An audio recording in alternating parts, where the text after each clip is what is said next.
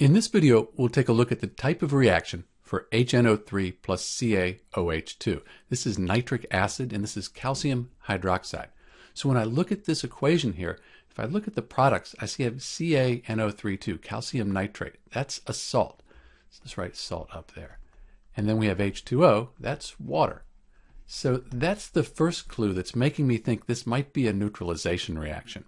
If I look at the reactants, I have nitric acid, that's an acid, and then CaOH2, that's a base.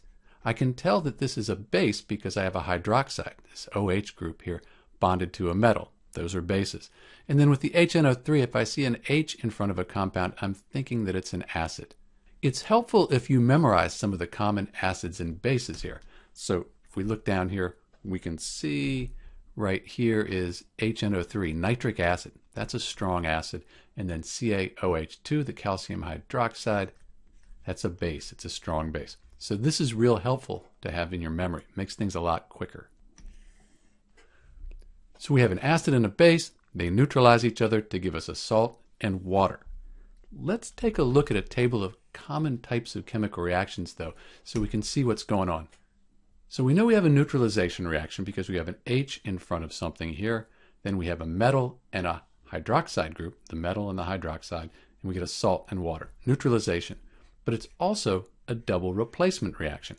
That's because the calcium and the hydrogen, they switch places.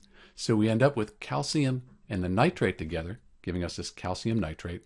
And then the hydroxide and the hydrogen, that gives us HOH, which is H2O, water. So it's also a double displacement reaction. We probably should balance this, though, so it makes sense. Let's put a 2 here and then a 2 here. So that's balanced. So these are the types of the reactions. So one reaction can be classified as two different types.